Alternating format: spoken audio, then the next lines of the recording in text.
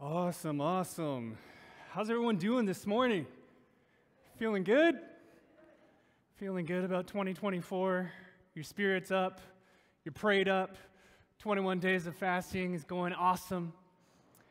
We started 21 days of prayer and fasting on Monday this week, and Pastor Kevin kicked off Draw Near 21 days of prayer and fasting just last Sunday. And I don't know about you, but I'm really excited about this sermon series. And if you weren't here last week and you missed the message, go back, make sure that you watch Pastor Kevin's message. There is so many practical tips that you can glean from his message and apply to your 21 days of prayer and fasting. So go back and do that. It is totally worth it. We also have a ton of curated resources for you. So if you haven't done this already, make sure you go to elmerfullgospel.com. That's elmerfullgospel.com/21 days, okay? Just /21 days. I'm saying it twice because I know some of you just didn't catch it. Make sure you go there. We have put together, in partnership with Church of the Highlands, a completely free prayer booklet, okay? And it goes into detail on how to pray, all the different types of models of prayer, and you can just access that on your phone and scroll through as you're praying. It's awesome. I've gone through the whole booklet myself. We have 21 days of prayer topics on there, so that's going to help you guide your prayers for each and every day.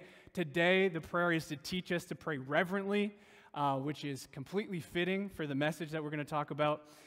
But it's not just about prayer, it's also about fasting, so we have resources on there about how to fast and the different types of fasts that you can do. And so if you're not familiar with fasting at all, and you're saying, I don't know what you're talking about, then really fasting is stopping from doing something in order to draw near to God. And usually this could be food. You could, maybe skip a meal. You could maybe not eat certain types of food like donuts. Maybe you give up donuts for 21 days and, you eat one of those every day. I don't know. Maybe it's what you like. Or you're like me and you do a soul fast. And a soul fast is when you fast from social media and you fast from entertainment. Okay, so there's different types of fasts. And I know some of you thinking, well, I fast every night from midnight all the way to 7. That doesn't count. Okay, that's called sleeping, not fasting. All right, so we want to give something up in order to draw near to God. And so we are doing this because that's exactly what we want to do. We want what God wants for us as a church, for our families, for our communities, all over this place. We want what God wants for us in 2024. Anybody in this room believe that God has some incredible things for us? You believe it? Let's try that one more time. Do you believe God has some incredible things for you this year? All right. It's always better the second time, so we got to do that sometimes. But the Bible says, draw near to God, and he will draw near to you. And I have a story for you this morning. It has a point, okay? You're going to be thinking, how does this have anything to do with this topic? It has a point. All right. Who here loves cupcakes? Anybody love cupcakes in the room? I know some of you are fasting food, and you're like, man, why are you talking about cupcakes? So when Natalia and I were young, we're still young, but when we were even younger and we were just married, we were living in Ottawa, and it was late at night, and we had this cupcake-like desire, okay? We were just like, we've got to eat some cupcakes. I don't know if you've ever had that moment. It's just like, sugar, please, I need it now. The thing is, it was about 10 p.m., and all of the stores were closed, okay? And so we looked at each other. We had never made cupcakes before, but we're like, really, how hard can it be to make some cupcakes? Can't be that hard, right? Right? No, not that hard. And so we get into the instructions and recipes, I guess is the word for it, and we start making the recipe, and we're thinking, we want to do a few batches, and so we do an extra amount of our recipe, and so we're kind of going through it, and then we realize, we need a mixer. But the thing is, I didn't have a mixer. So I thought, well, I'll just use a spatula because, just sheer willpower will make this happen. I could just use a spatula, right? And so I get in there, I'm like using this spatula, mixing this thing, and I'm mixing it, and I'm going faster and faster and faster, and nothing's happening. Just nothing. I'm like, why is this? What's going on? And so I keep going at it. Half an hour in, still nothing has happened. And so I asked Natalia to come over and Tucker, and I just asked her, I'm like, can you please check on this recipe again?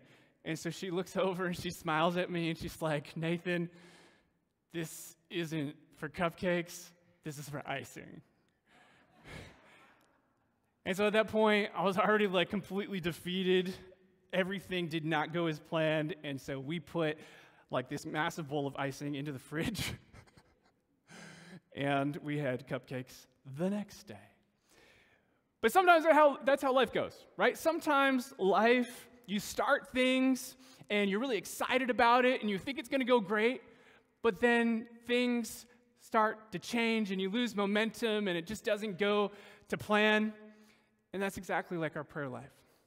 A lot of us, we are inspired to start prayer, right? We hear about 21 days of prayer and fasting. We're like, yes, I'm all in. I'm going to pray. I'm going to fast. And you get like 3 days in, you're like, I don't know about that fasting thing. I really want my donuts today.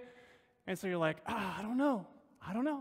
Or you start praying and you really want God to do something in your life and you just don't see it happen. And so you're like, you just start to lose momentum. And the thing is, a lot of us have inspiration, but we're lacking in information. And that's the same way with our prayer life. We're inspired to start, but we don't have the right information to continue. We're using a spatula instead of a mixer. We don't have the right tools. And so today, what I want to do is I want to dive in to this model of prayer. It's called the tabernacle prayer. And so maybe you've been on this journey and you're like, prayer's not been working for me. I'm just not getting the answers that I really want. Or maybe you just don't really know how to pray. You start praying, but there's not a lot of depth to your prayer life. And so if that's you today, I want to teach you how to pray. And so we're going to turn first in our Bibles to Ephesians 6:18, and we're going to look at what Paul says here. He says, and pray in the Spirit on all occasions with all kinds of prayers and requests. With this in mind, be alert and always keep on praying for all the Lord's people. And so what he's saying here is, I want you to pray the way that God wants you to pray. And so I want to teach you a kind of prayer. I want to teach you a biblical model that you can follow through in your life and pray through on these next 21 days and throughout the rest of the year. And the thing is, it's really good that we have biblical models. And I'll tell you why. Because for many of us, we were taught to do simple memorizations or to recite prayers, and that's all fine and good. But really, when we start to think about the model or the memorization of certain prayers, like start thinking about this one. Maybe you grew up with this one. Now I lay me down to sleep. I pray the Lord my soul to keep. If I should die before I wake. We're like, hey, little guy, have a good sleep tonight and see you in the morning. Maybe, if you don't die, right? And so sometimes we gotta think about, what are we really saying? And so it's good to have biblical models, because these models set us up for ways to connect with God that's not just a memorization. And God never really intended for prayer to just be memorization. He intended it to be this ongoing conversation where we actually spend time and make time for Him. And so today we are looking at this transformative model called the tabernacle prayer. And this prayer will help you if you have never gone through the tabernacle prayer. It is going to help revolutionize the way that you connect with God. Okay? Don't take those words lightly. I mean it. And so if you're not the type of person to take notes, I want you to pull out your notepad that you didn't bring with you this morning, and pull out that pencil that you don't have on hand and start taking notes, right? Got you. Just grab your phone, okay? If you have a phone, it's okay. Just don't search on social media, because you're fasting for that likely as well. And just start taking some notes in your note app, okay? So this is going to be good, but I want to start off with some context. The Jewish people, they were enslaved, right? They were in Egypt, and then Moses frees them, and then they cross the Red Sea, and then they receive the 10 Commandments, right? And then they are making their way to the Promised Land. What would have and should have taken a couple of weeks ends up turning into a 40-year journey. Why did that happen? Because they disobeyed God. But here's the unique thing about God. He still wants to connect with us even when we're disobedient to him. That's pretty awesome. And so this is where the tabernacle enters into the picture. You can kind of think of the tabernacle like a portable church. The tabernacle was set up and it was teared down. Whenever God moved, they moved. Whenever God stayed, they stayed. It was a portable church. And eventually it became the the temple in Jerusalem, which was a permanent church like this one. But before that, it was portable. And so let's take a look at what it says in Exodus 25:8. It says, "Then have them make a sanctuary for me, and I will dwell among them." God wants to dwell among us. Even in all of our complications, even in all of our difficulties, even in all of that, God wants to dwell with us. And so I don't know if you know this or not, but the word tabernacle means to dwell with. And Jesus actually said this in John 1:14, that the Word became flesh and made his dwelling among us. And so I want to show you a picture here of what the tabernacle would look like. We'll put it up on the screen. Hopefully you can see that. But the tabernacle would look something like this. And so you can see it's a very portable setup. There's the gates at the front, the outer court, and then you'll see all this different type of furniture, which we're going to go through today. And then you would get back to that big tent, and there was 2 sections. There was the first section that had a little bit more furniture in it, and then there was a veil, okay? And then you would walk through that veil, and you would meet with God. And so in order to get to that place, in order to get to the presence of God, it involved 7 steps, okay? And so we have to remember this is the Old Testament. In the New Testament, Jesus tore the veil, right? So we know that today we can go directly to Jesus. We don't have to do all these physical steps, right? But there's something beautiful about the process of the Old. So just because Jesus fulfilled the Old Testament doesn't mean that the Old Testament is no longer useful. There's so many things in the Old Testament that we can still use, that still apply, that still work, that are still powerful and amazing for us to implement in the New, okay? And so we're going to dive into this thing. And one of the things that I want to point out about this too is something really incredible in Exodus 33:11. Listen to what this says. This is how how Moses connects to God in the Old Testament. It says, "The Lord would speak to Moses face to face as one speaks to a friend." That was Old Testament. Isn't that pretty incredible? God wants to speak to you as a friend. I don't know if you're catching that or not. God wants to speak to you as a friend. Even though he's all-powerful, even though he's all-knowing, even though he's ever-present, he still wants to speak to you as a friend. And that's Old Testament. So there's some good things that we can take from the Old and apply to the New. And so God wants to speak to you today. And I believe that if you really met God in this kind of way, that your life would be radically changed. You wouldn't be sitting there thinking, prayer, oh, I don't want to pray, right? Oh, that's so, no. We would be so engaged with God that we would want prayer to be an active part of our life. And so, yes, Jesus tears the veil, and you can have direct access to God, but there's something beautiful about honoring the principle of the process, okay? And this is what God used to connect with his people in the Old Testament. All right. So, let's dive in. 7 different steps that they took to enter the presence of God. And each of these steps represent things that you can pray through as you connect with him. So the first step is the outer courts. So the outer courts there, you can see there's a gate and the outer courts. And so before you ever encountered any piece of furniture, you would come to this outer court and you would walk through the gates. And there's a biblical reference about this in Psalms 100, verse 4. It says, "Enter his gates with thanksgiving and his courts with praise. Give thanks to him and praise his name." So before anything else, before we do anything, we first start with praise. We first start with thanksgiving.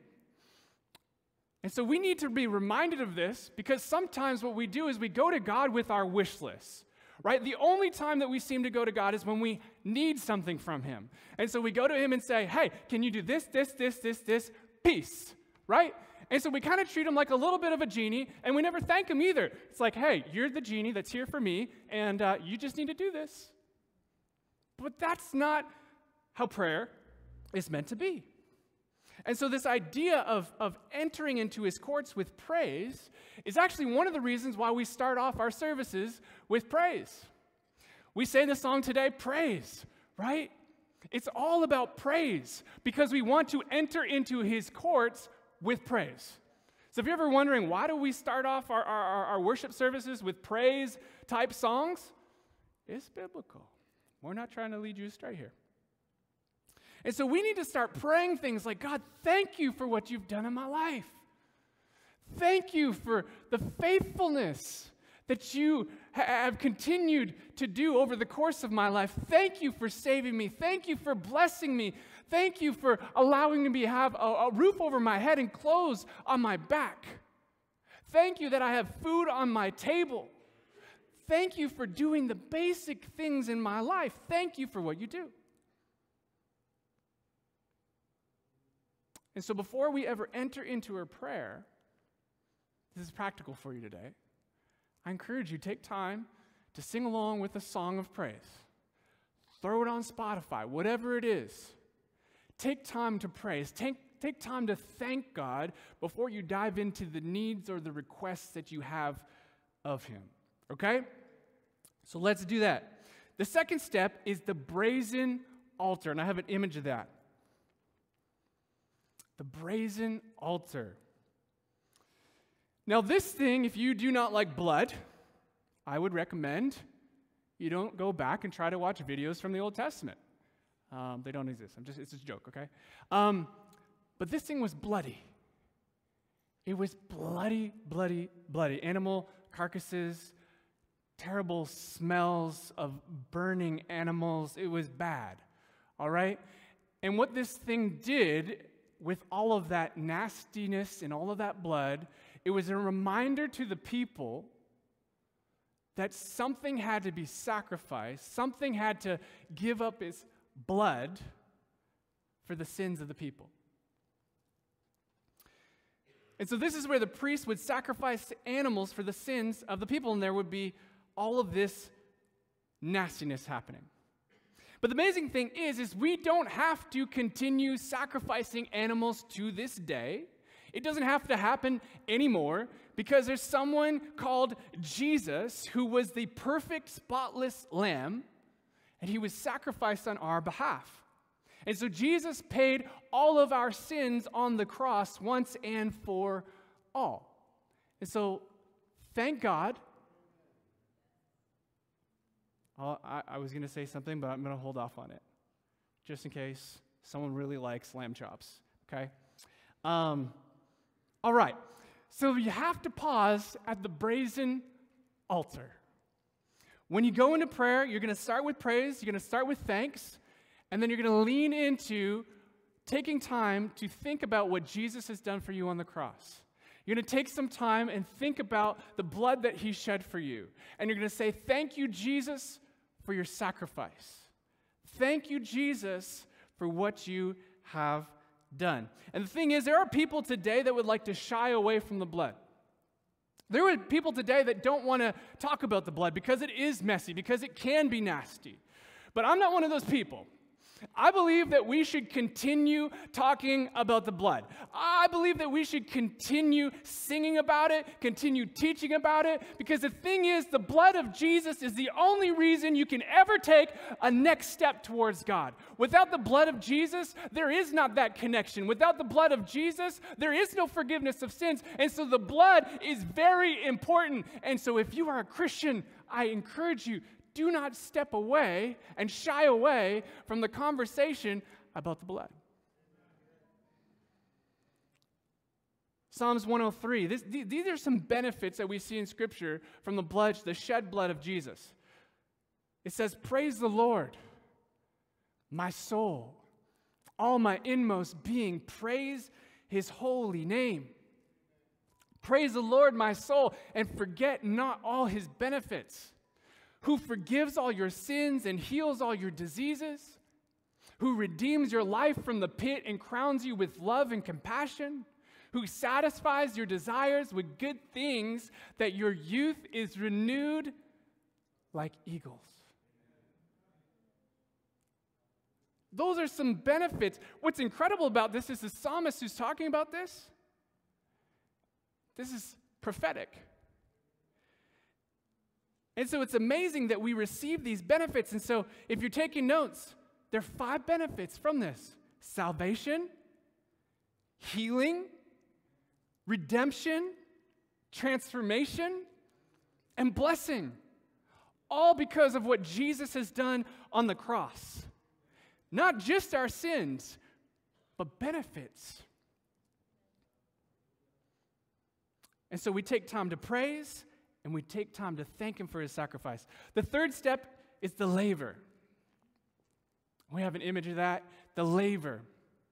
This was like a big basin or a big bowl of water, and people would use this to wash. And the thing is, I don't know if you could tell from that picture, but across the laver were these mirrors. And so as people were washing, they would see themselves, and they would come to the recognition that I'm not perfect. I still need to be cleansed. I still need that cleansing in my life. God, wash me clean. And so in this step, when you're praying through this step, you want to say, God, I give you every single part of me. I'm not going to hold anything back. And you can even go as far to say, God, I give you my body as a sacrifice. And so what does that look like? That kind of sounds strange, right? Start with your mind. God, I give you my mind. I give you my thoughts. I want my mind to be pure. God, I give you my ears. I want to be sensitive to what you're saying to me. God, I give you my eyes. I make a covenant not to look lustfully at anyone else. God, I give you my mouth. I want to be someone who builds someone's up rather than tear them down. God, I give you my hands. I want to live open-handedly. I want to live generously. I want to do things for others. God, I give you my feet. I will follow you anywhere that you lead me to go. I will go if you say go. And so this is the laver. We wash ourselves and say, God, you take every part of me, cleanse me and renew me. Romans 12:1 says it this way. Therefore, I urge you, brothers and sisters, in view of God's mercy, to offer your bodies as a living sacrifice, holy and pleasing to God. This is your, can you say this with me? This is your true and proper worship. And so offering yourself to God is your proper worship. At the end of the day, it's not about how well you can sing.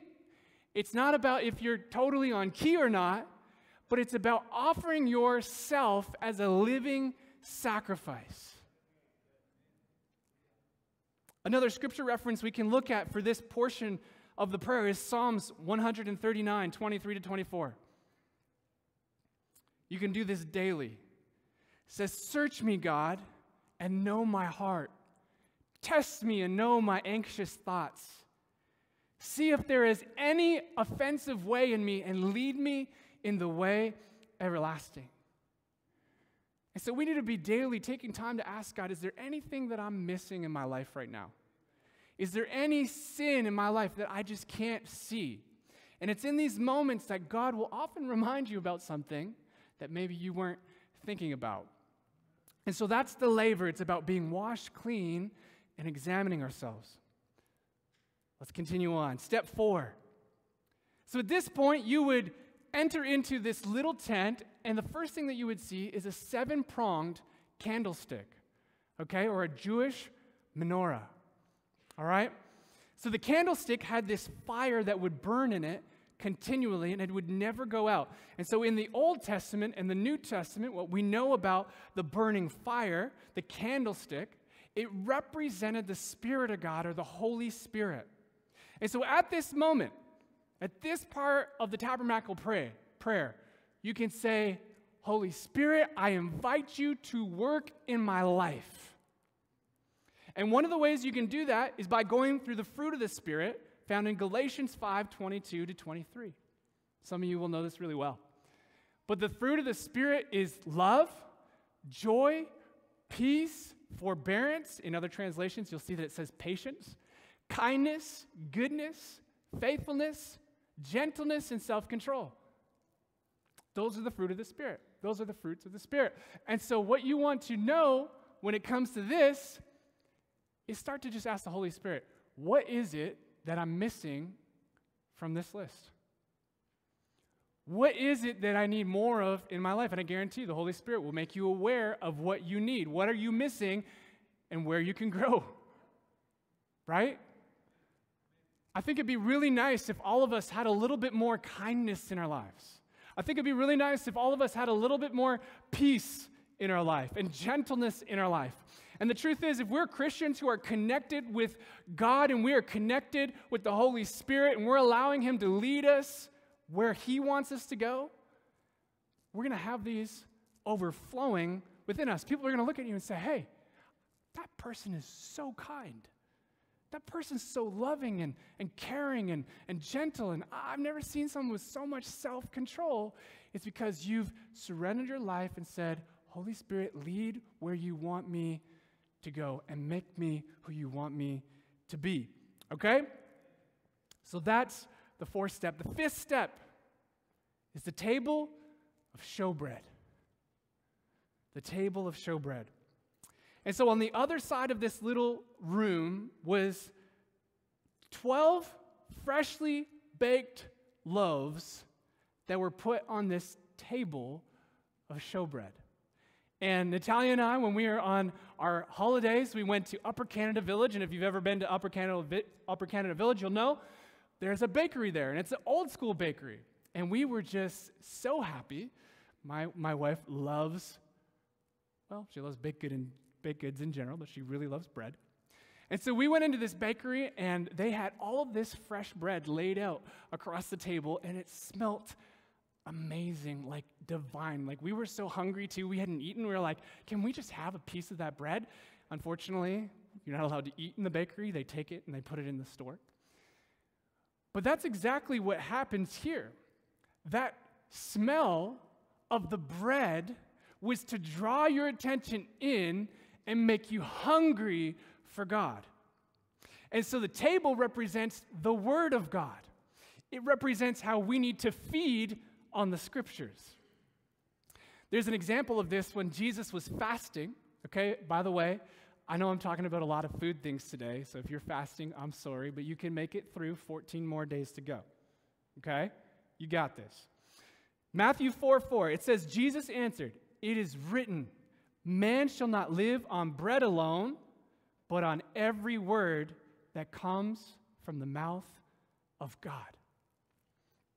So we don't just live on physical bread, but we live on the Word of God. We live on the Bible. And so if you're fasting and you're feeling tempted about those donuts or about some bread with some butter, start to speak some Scripture over your life, because Scripture can sustain you the same way it sustained Jesus. Okay? So it's important to read the Scripture. It's important to feed on the Word of God. We need to start declaring the Scriptures over our families. We need to start declaring the scriptures over our church family. We need to start declaring the scripture over our community because there is power in the Word of God. And so as you begin to pray, pull out your Bible app, pull out your Bible, your physical one with pages, if you still remember what that is, and start praying these scriptures. Don't just read it. I mean, you can read it when you pray, but start praying the scriptures. My wife is so good at this. She will pray the scriptures. She's got a great mind. She's memorized so many things, and she'll just be like, I don't know what to pray, but I feel this scripture needs to be prayed over this person. That's the kind of place that we want to get to, okay? So pray the scriptures. Dive into your Bible. You can quote it, claim it, pray it. All right. Then finally, step 6. Before you go to meet with God, there was this little altar. And this little altar was burning incense 24/7. It's called the altar of incense. Now, this wasn't a disgusting smell, right? Like the brazen one. This was actually a smell that was nice. It had Bath and Body Works vibes. Anyone go in there over the holidays? Smells so good. So the smell of the incense would actually cover up the smell of the blood of the sacrificed animals. And what we see in the scripture is that incense was always something that we gave to God. It was always something that was on our behalf to Him. And so we want to be a sweet-smelling incense to God. 2 Corinthians 2:15, I'm just going to say the first part of it here, but it says, "For we are to God the pleasing aroma of Christ." And so what is this sweet-smelling incense? What is this pleasing aroma? Worship. It's worship. And so you might be thinking, well, wait a sec. We already talked about worship. Don't we enter into the gates and don't we enter into the outer courts with worship? Well, worship is a little different than praise because we were talking about praise. And so when it comes to worship, worship is actually about magnifying our Creator. It's about magnifying God. Whereas praise is about thanking Him for all that He has done. And so the best way that you can worship God is actually by telling Him who He is. Declaring who He is. If you really want to magnify anyone else in this world, declare who they are. Start telling them about who they are. My wife is my best friend. She's gorgeous, beautiful, intelligent. She is the mother of my children. She is the financer of our home. Did I mention she's beautiful? She is incredible, and I love her immensely. When you go to pray, do you just say, God, I need this? No. You go to Him and say, God, You are my provider. You are my peace. You are my joy. You are my counselor. You are my Lord. You are my Savior. You are my everything. You are my wonderful. You are beginning and end. You are now and you are eternal. You have done everything. That is who you are. That is what worship is when we begin to magnify Him. And so if it feels good when you say it to your spouse, you better believe it also feels good when we say it to God. And so in this part, we focus in on who we're about to talk to, and we prepare our hearts for the big moment. And once you've completed all of these steps, your heart just is completely open to entertain the presence of God and to hear what God wants to say to you in that moment. And so this leads us to the seventh and final step, which is the Ark of the Covenant. And in the Old Testament, they would come to the curtain, and they would have to part this curtain. And the next thing that they would see is God. They would see God. The Ark of the Covenant was where the presence of God would reside, and the priest would go in and speak to God on behalf of the people. They would intercede for them. And so let me ask you this. If you ever come before God, having completed all of these steps, and you meet with him, what do you say to him? What do you say? You begin to intercede for everyone around you. You begin to intercede for your family. You begin to intercede for your friends. You begin to intercede for your church family. You begin to intercede for your pastors. You begin to intercede for your government officials. You begin to intercede on behalf of everyone. And we need to take a posture, church, that doesn't make prayer all about us, but it makes it about everyone else. We need to have this attitude that says, Jesus, you can do anything in anybody's life. And so we need to pray, God, break this stronghold that we sense in our community. Break the gates wide open. Lord, break the issues that you're facing in your marriage. God, break those issues. Watch my kids and the kids that used to go to church who are away from the church. Let them come back. Right? We need to start praying things like, God, we need breakthrough. We need breakthrough. So you begin to intercede on behalf of those around you. You intercede for people.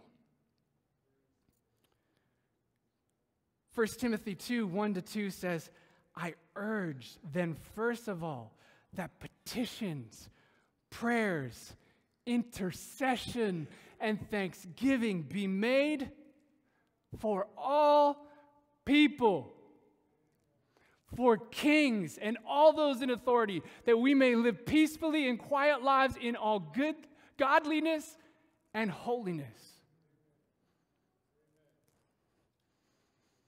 And so that's the tabernacle prayer. We could have made that 4 weeks, probably 7 weeks actually. We could have done each one.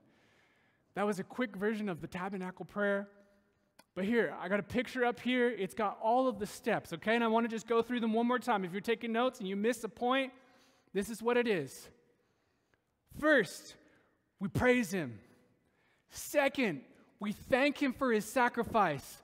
Third, we give our lives to him fully. Fourth, we ask the Holy Spirit to lead us. Fifth, we pray the word of God. Sixth, we worship him. And 7, we intercede on behalf of others. So as I close this morning, I want to let you know this. This is a model that can revolutionize your prayer life. This is something that is biblical, and it is powerful, and it can prepare your heart and your mind to talk with your friend, to talk with God. The promise of Scripture is that if you draw near to God, then he will draw near to you. And so my challenge to you over this next week is to take the time to pray this prayer. Take the time, go on our website, almerfulgospel.com/21 days. Download the prayer book. You can read it on your desktop, read it on your phone. If you have a lot of printer pages at home, you can print it off. I think it's like 70-something pages, so that's up to you. But do that and go through this model. Try it out for one day. There's literal prayers in that booklet that you can pray. Okay? So that's my challenge to you today. Spend some time, and I believe that you will sense God in a far greater way than you have been. Okay? Let's stand this morning.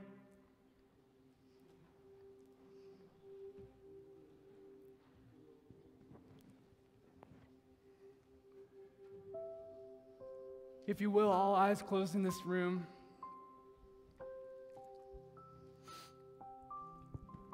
If you're at that place right now and you're saying, I want that kind of prayer life. I want that kind of power in my life. I want to see God move like he hasn't moved in my life before. Or I want to see God move in ways that he used to in my life. If that's you, can you just raise up your hand real quick for me? Yeah. I want God to move in my life too. And so I want to pray for you this morning, and then I want to pray for another group of people. But Heavenly Father, we are so appreciative of what you have done for us. we praise you and we give you thanks for the work that you've done on the cross. And Lord, thank you for all of these different models that we see in prayer. But God, you saw every hand that was raised, and you know exactly where they are in this place. You know what's on their heart. You know what they want to see happen in their lives. And so, Lord, I just pray that you would do something incredible in their life. Lord, I pray that you would intervene. You would give us the strength to lean into this spiritual discipline. But God, more than that, I pray that they would see accomplished what they want to see accomplished according to your will. God, that maybe it's their family, that their family would be mended. It's a relationship that's broken. God, bring that relationship back together. Maybe it's forgiveness that they need to have in their hearts. Maybe it's a child and it's an issue that they're going through in their life. Whatever it is, Lord, we just submit that to you. And Lord, I pray that their lives would be overflowing with prayer, and that they would see the power that comes with evoking and declaring your name over that. In Jesus' name.